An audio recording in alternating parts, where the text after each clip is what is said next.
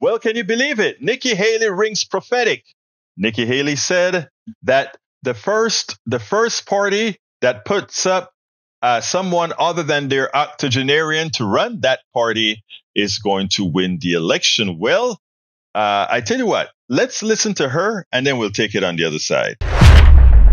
With Donald Trump, Republicans have lost almost every competitive election. We lost the Senate. We lost the House.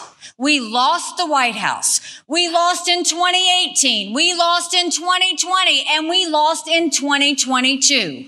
The worst kept secret in politics is how badly the Democrats want to run against Donald Trump. They know Trump is the only Republican in the country who Joe Biden can defeat. You can't fix the mess if you don't win an election.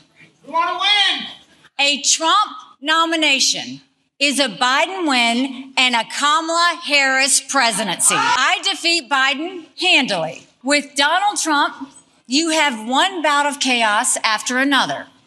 This court case, that controversy, this tweet, that senior moment. You can't fix Joe Biden's chaos with Republican chaos. The other day, Donald Trump accused me of not providing security at the Capitol on January 6th. Now, I've long called for mental competency tests for politicians over the age of 75. Trump claims he'd do better than me in one of those tests.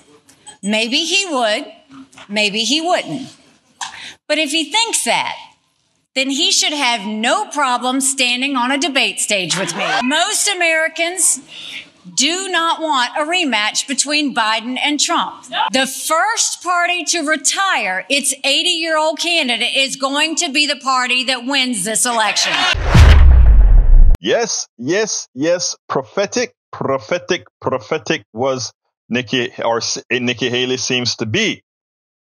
The reality is, one could say, she was just talking. But if we take a look at what's happening on the playing field, the political playing field right now, it actually seems like that's what we're gearing up to.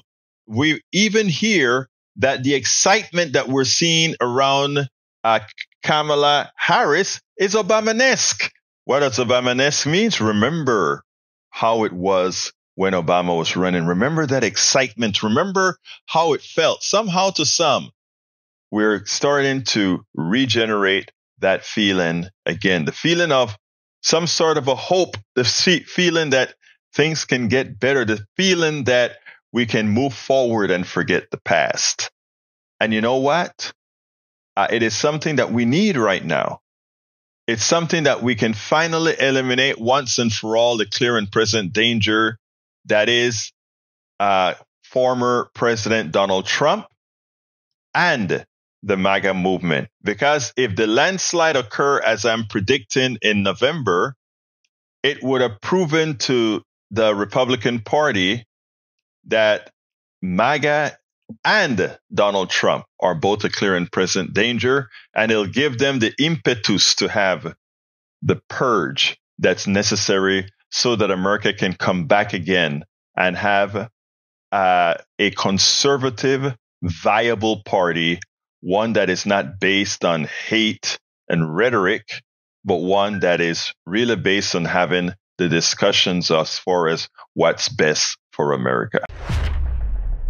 We spend a lot of time deconstructing the news, trying to parse it into a form that everybody can understand. We try to find those little nitpicks where it flies above the fray, etc.